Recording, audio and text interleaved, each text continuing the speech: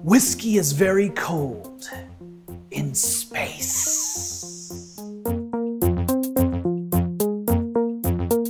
Imagine being aboard the International Space Station conducting experiments that could lead to incredible discoveries. For example, what does Scotch whiskey taste like after being aged in microgravity? That's actually a real experiment, which is weird, right? I mean, it still takes a lot of money and effort to send stuff up into space. Why waste it on an experiment about Scotch? Is it just to create the world's most expensive, exclusive alcohol? Well, it turns out the experiment provided some really interesting data. It all started in 2012 when a container holding Ardbeg distillate, the stuff that becomes Ardbeg single malt Scotch whiskey, was sent to the ISS. A low Earth orbit research company called NanoRacks LLC packaged the distillate in special tubes that also contained oak shavings to approximate a whiskey barrel. A control sample in its own space tube with oak shavings was kept here on Earth. The space distillate spent 971 days in orbit,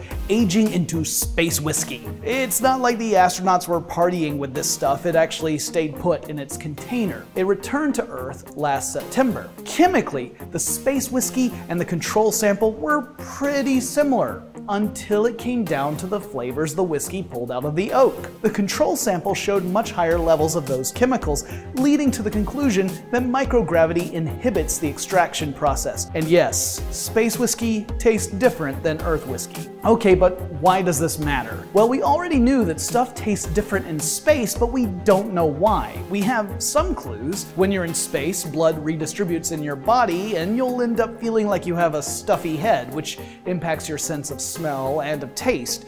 But this experiment also shows that the processes involved in flavor chemicals forming in the first place could be inhibited by microgravity. And if you're planning a long space voyage or a lunar colony, that could end up being a big impact on morale. We might need to develop new processes and packaging to make space meals palatable for long missions. So, here's to you, space whiskey scientists. Salute!